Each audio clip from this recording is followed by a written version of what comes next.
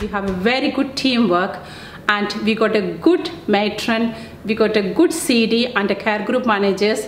We nurses are very empowered. And our biggest asset is our team's ability to respond to challenges, team's ability to think about new innovations, think about how to improve patient care, think about how to work together and work on distributive leadership and clinical governance. We're one of the first emergency departments to attract allied health professionals from all backgrounds. Whilst here I've had the opportunity to credentialise with the Royal College of Emergency Medicine, this is only making me look forward to the new build. Even further, we've seen a team building and developing and new modern facilities available for the people of Walsall. What makes me proud to work in Walsall is the development and education part of the department. We've got a friendly team working approach and we strive to become outstanding in 2022. I've been working in this A&E last 17 years. I really love to work this place because it's, first of all, it's very nice teamwork. It's like a homely atmosphere for me.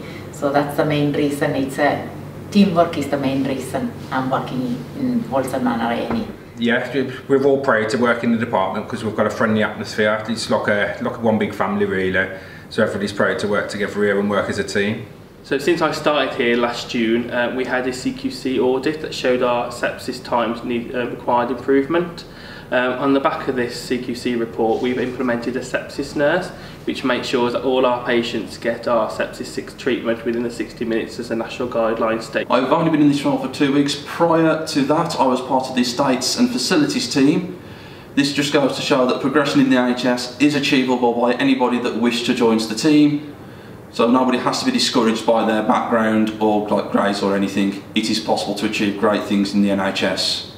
One of the recent improvements in the department is the new pathways, especially one that I'd like to mention is the gynae pathways. That's for women younger than 50 years with lower abdominal pain. These patients get seen directly by the gynae specialist, and we've gotten a lot of positive feedbacks from patient experience, and it has also helped clear out some workload in the A&E.